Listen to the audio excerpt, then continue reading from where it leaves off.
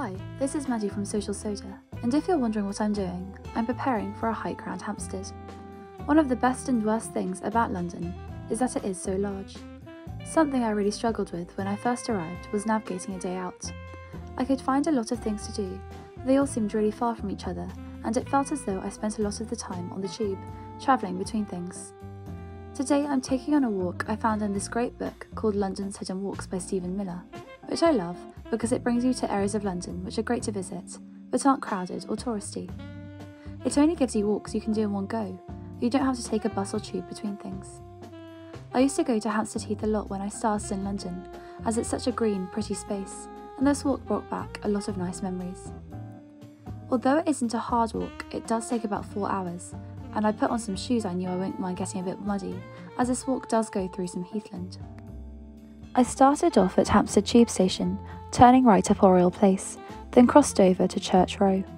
According to my book, many artistic individuals lived here, including the poet Lord Alfred Douglas and H.G. Wells. Halfway down this road, I found this beautiful church of St. John at Hampstead, built in 1745. Although I didn't go inside, I had a look around the churchyard and thought it was very beautiful. I continued down Holly Walk, noticing the Catholic Church of St. Mary, apparently used by French émigrés when it was first built in 1816. At the top, I reached the home where Robert Louis Stevenson stayed a number of times during the 1870s. He's known for his books such as Treasure Island and The Strange Case of Dr. Jekyll and Mr. Hyde. And also, I had a look at Fenton House. I didn't go inside, but it's a nice National Trust apparently. Continuing, I walked to have a look at one of my favourite places, the Pergola and Hill Garden, passing Whitestone Pond on the way. To be honest, I thought it looked a little bit run down, but it was pretty all frozen over in the winter. I did reach the pergola, and usually you can get in, but because of recent frosts, it was shut off for safety reasons. I think this is a shame, because I had been excited about filming it. It's very beautiful inside, with lots of high arches and vines growing, and the best bit about it is that you can walk to the top and look out at the heathland. One of my favourite ideas is sometime during the summer I'm going to take my guitar up there and just play. No one really goes inside, so it feels quite secret and magical. I did still manage to get some shots from the outside though. I continued on, past the old Bull and Brush pub, which can apparently trace its roots back to the 17th century, and then I saw this house which I thought was really pretty, with lots of old vines covering it. At this point, I made a slight detour. Hey, so I did get a tiny bit lost, just a little bit.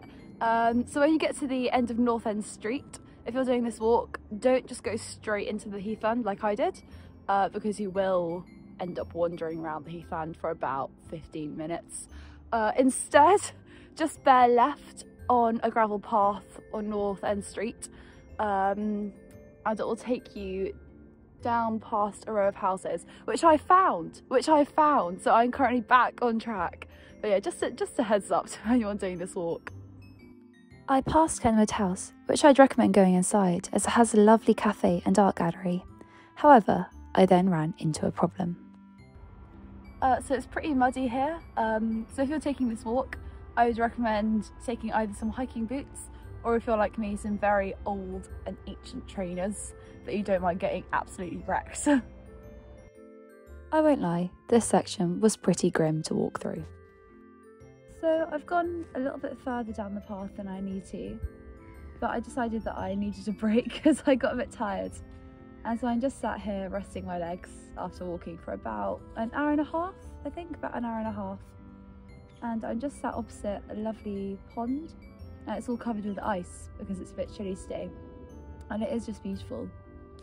And I don't know if the phone camera is picking this up, but there's lots of birds chirping in the air, and it's just gorgeous.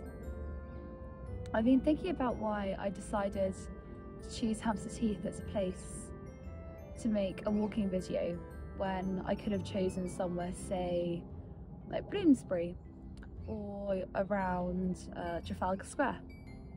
I think it's because for me Hampstead Heath was one of the first places that I really started to love. And more than that, I think Hampstead Heath is an amazing indication of the variety that you can get in London. I think one of the most amazing things about London is the fact that it is pockets of different places, and each of those different places has got a different personality and a different feel to it. And so you can go somewhere like Trafalgar Square, which I would recommend because it's amazing, but you can also go somewhere like Hampstead Heath, which is just beautiful. Continuing, I saw this pretty cool looking Victorian watermill and also stopped off to have a look at Keats's house. I really want to go inside, and it's open to visitors throughout the week. I then stopped off at Berg House.